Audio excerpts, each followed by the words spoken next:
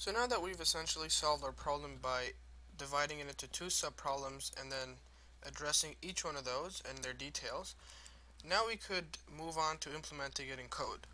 But before we do that, it's good practice to actually have the algorithm laid down in front of you, and that will actually help you and guide you in writing the actual code. So let's see what we have here. The first thing I do is that I set a variable called number to 0. And this will in fact hold the result that we're going to be passing back or returning from our function.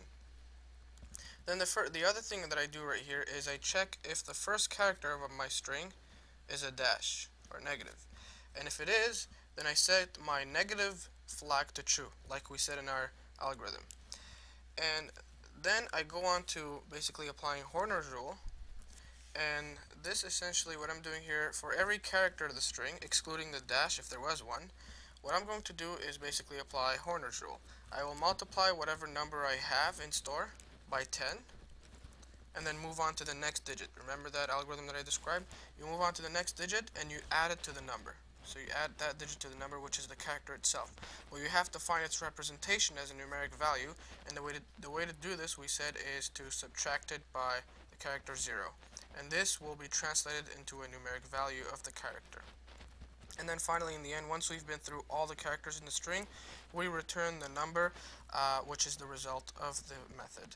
And of course, that number will have to be multiplied by -1 if the flag is true here. So this is our algorithm, and it's going to guide us in writing the code. So all you have to do right now is just take your algorithm and put it in code.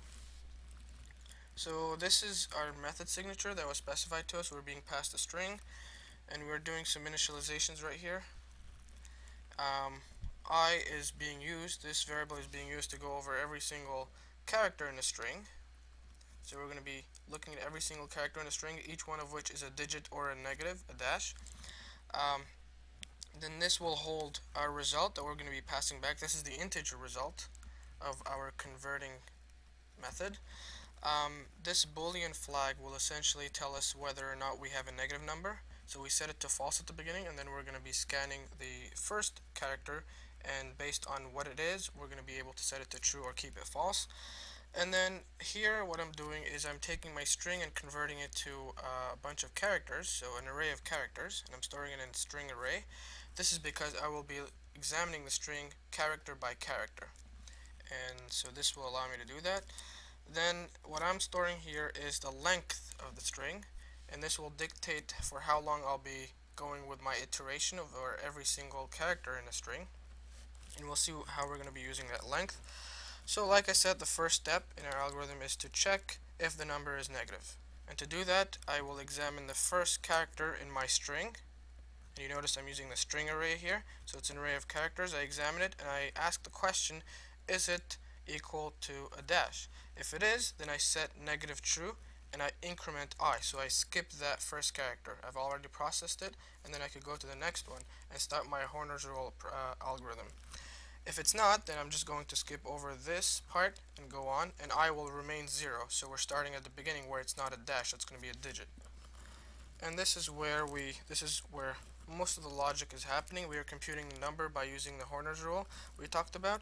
So I am using the length to dictate where I stop. I take my I from wherever it was, either 1 or 0, and I go till the end of the string. So I'm going to examine every single character in a string, every single digit in the string, and like we said, the first thing we do is we multiply the number that we already have in store. So our number is going to be here. First it's going to be set to 0, multiply it by 10, and 0 times 10 remains 0. And then what I do next is I add to that number the numeric value of the character that happens to be placed at I.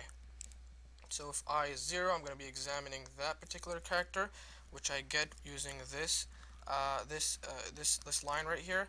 I get that character, subtract the 0 from it, or the character code equivalent of 0, and then I'm going to get my numeric or digit value of that character.